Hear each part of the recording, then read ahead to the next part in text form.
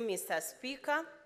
I also want to join my colleague senators in welcoming the students from Changes.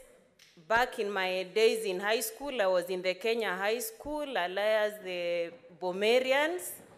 Those were our brother schools for a very long time until I came out here. So to the boys in Lenana school, you have a very golden opportunity.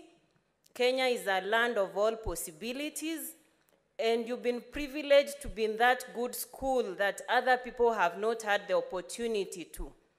And remember, you've actually made it to this Senate, so it's gone down in history. So when you go out there, do not disappoint the rest. And I want to differ with my good senator, Senator Kajwang from Homa Bay, on discouraging you from being politicians.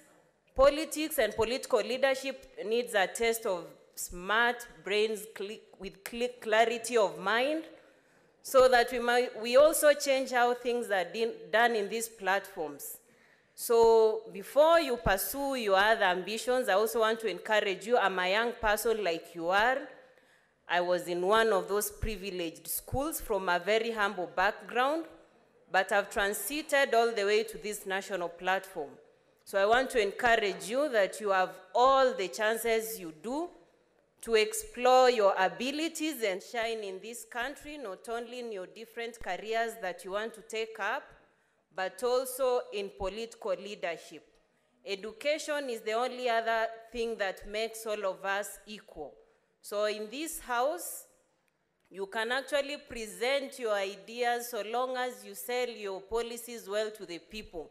So I want to discourage you from solely listening to what the good senator from Homa Bay is saying, that Kenya does not need more politicians. We need political leadership so that we sort out most of these challenges we are facing as a country.